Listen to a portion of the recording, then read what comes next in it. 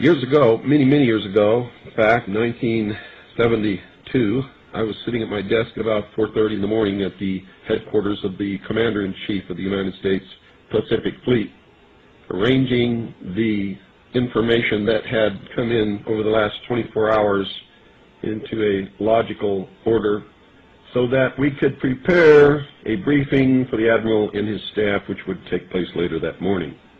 Among the papers I found on my desk was a document entitled Operation Majority, and it was not the entire paperwork involving this operation, but was merely a synopsis of the operation and projects contained under it.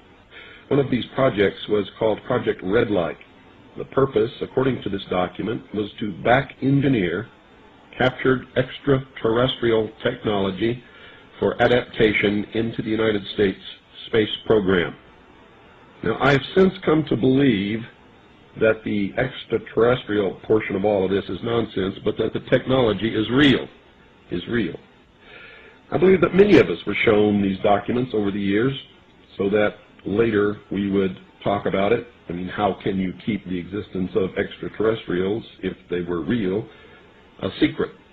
And how could anyone keep quiet knowing that they had seen documentation, official government documents labeled top secret, that expressed that these extraterrestrials were real and had visited this earth? I wanted to know just how true all of this was, and I began a program of research to find out if extraterrestrials were real. The first thing I did was collect every bit of documentation that I could find, both from the Freedom of Information Act, from the research of others, from books that had been printed on the subject of UFOs, and of course through my network of friends in the intelligence community. What I discovered was amazing. What I discovered, ladies and gentlemen, is that there has been a plan in existence since about 1917, and probably before that, to create an artificial extraterrestrial threat to this earth in order to create a one-world totalitarian socialist government. One of the first documents that I found in my search was this one, the Imperial Japanese Mission 1917, a record of the reception throughout the United States of the special mission headed by Viscount Ishii. And when the Imperial Japanese Mission was in New York City, they had a dinner, and some pretty famous people spoke at this dinner. One of them was John Dewey. John Dewey is the father of our failing, disastrous public education system. Here's what he said. Listen very carefully. John Dewey, professor of philosophy in Columbia University, who was the next speaker, was listened to with great intentness. He said, quote, "Someone remarked that the best way to unite all the nations on this globe would be an attack from some other planet. In the face of such an alien enemy, people would respond with a sense of their unity of interest and purpose." Unquote.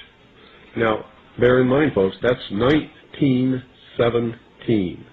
One of the next documents that I found, and I found quite a few, but one that's pretty important, is called a report from Iron Mountain, the probability and desirability of permanent peace.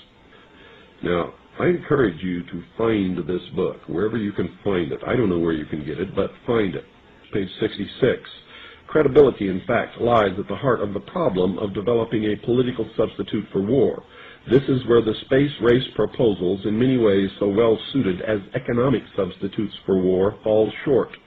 The most ambitious and unrealistic space project cannot of itself generate a believable external menace. It has been hotly argued that such a menace would offer the last best hope of peace, etc., by uniting mankind against the danger of destruction by creatures from other planets or from outer space. Experiments have been proposed to test the credibility of an out-of-our-world invasion threat. And it continues on another page. Nevertheless, an effective political substitute for war would require alternate enemies, some of which might seem equally far-fetched in the context of the current war system.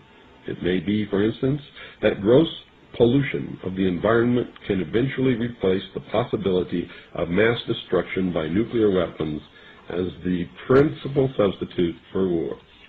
Are you beginning to get the message, folks?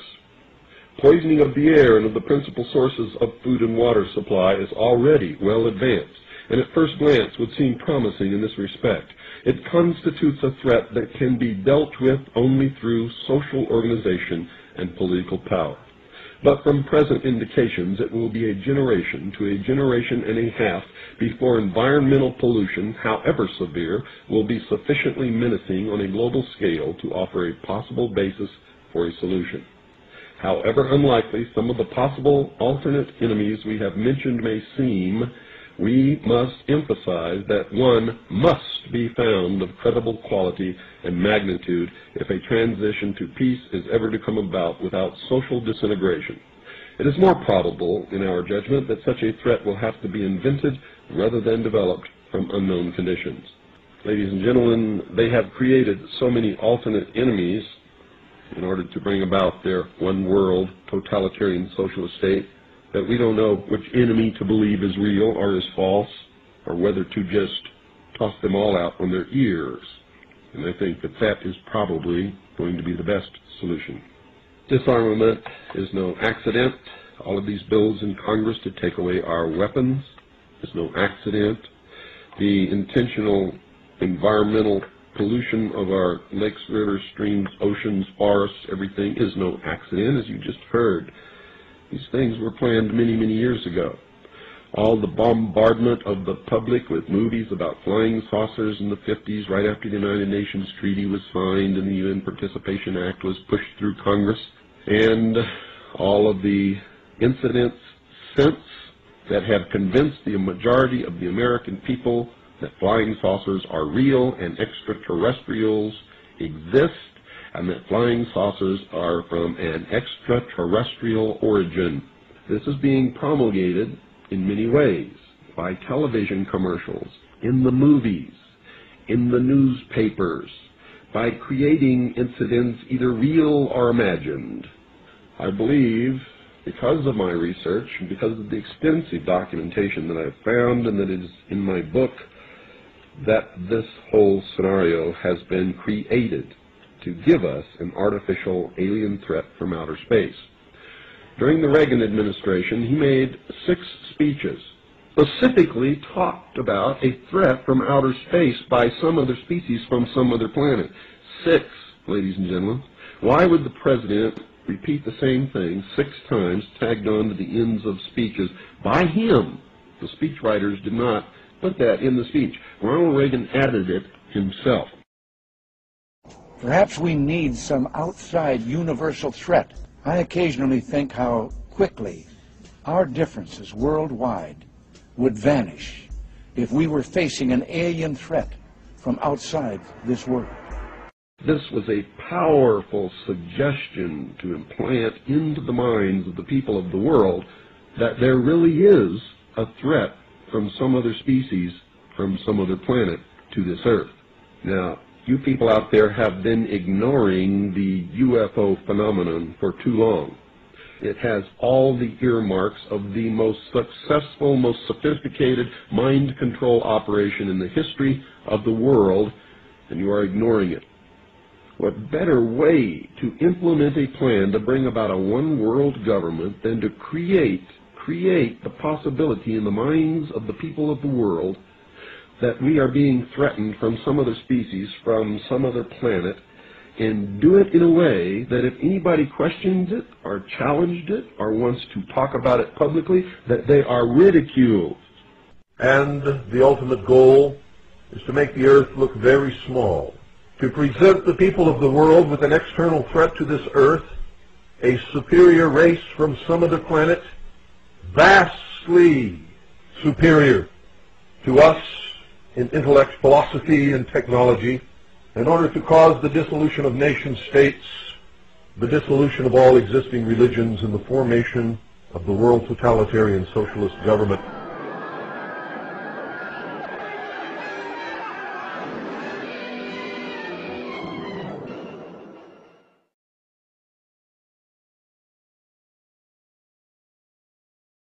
how can you keep the existence of extraterrestrials, if they were real, a secret? And how could anyone keep quiet knowing that they had seen documentation, official government documents labeled top secret, that expressed that these extraterrestrials were real and had visited this earth? I wanted to know just how true all of this was, and I began a program, according to this document, was to back engineer captured extraterrestrial technology for adaptation into the United States space program. Now, I have since come to believe that the extraterrestrial portion of all of this is nonsense, but that the technology is real. I believe that many of us were shown these documents over the years so that later we would talk about it. I mean, of research to find out if extraterrestrials were real.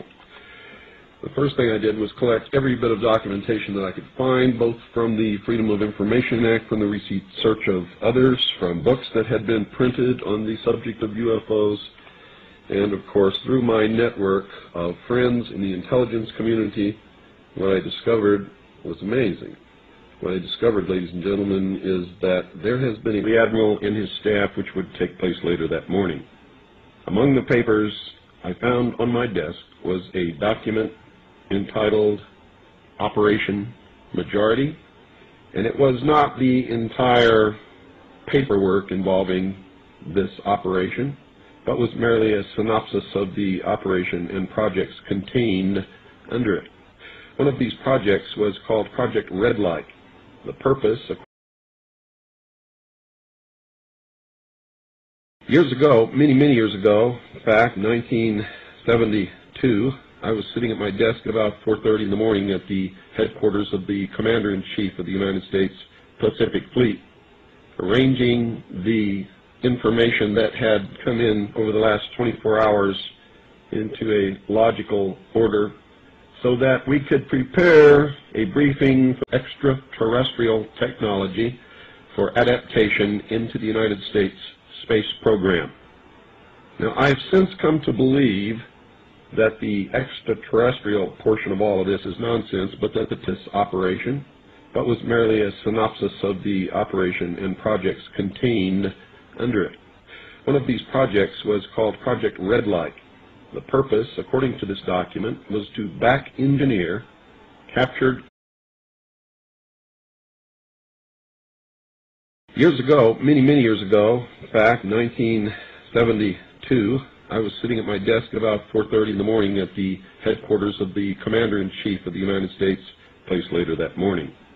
Among the papers I found on my desk was a document entitled Operation Majority, and it was not the entire paperwork involving the Pacific Fleet, arranging the information that had come in over the last 24 hours into a logical order, so that we could prepare a briefing for the admiral and his staff, which would take